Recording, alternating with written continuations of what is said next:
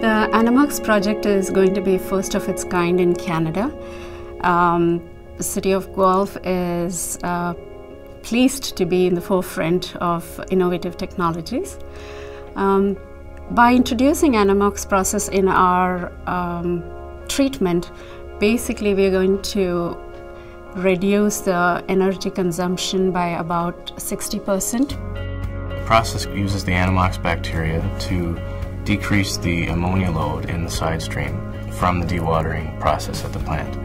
It's a two-step process that happens in the sequencing batch reactors. The ammonia is first reduced to nitrite and then converted to nitrogen gas, and that's all done using much less energy than in a conventional wastewater treatment plant.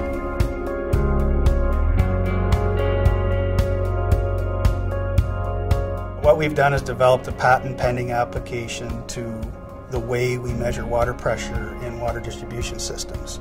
What happens here is the original operating rod in these hydrants, like this, has been replaced with a new design lower rod that encapsulates the data loggers and pressure sensors.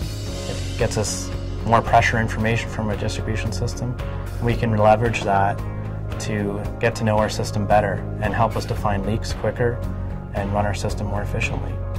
And by using that data, we can add it also to our hydraulic model, so we know how our system will behave in different circumstances.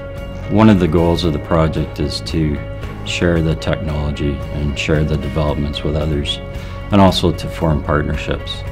So in this project, we've been fortunate enough to be able to work with 3 municipal partners, Guelph being the primary partner. Well, what we learn here helps other municipalities, but what we're also finding is that by supporting these technologies and demonstrating them, we're helping our economic development strategy as well. So it's attracting investment and job and new innovation into our community, into our region, and so that's helpful for the province that's also trying to establish itself internationally as a centre of excellence for water technology and expertise.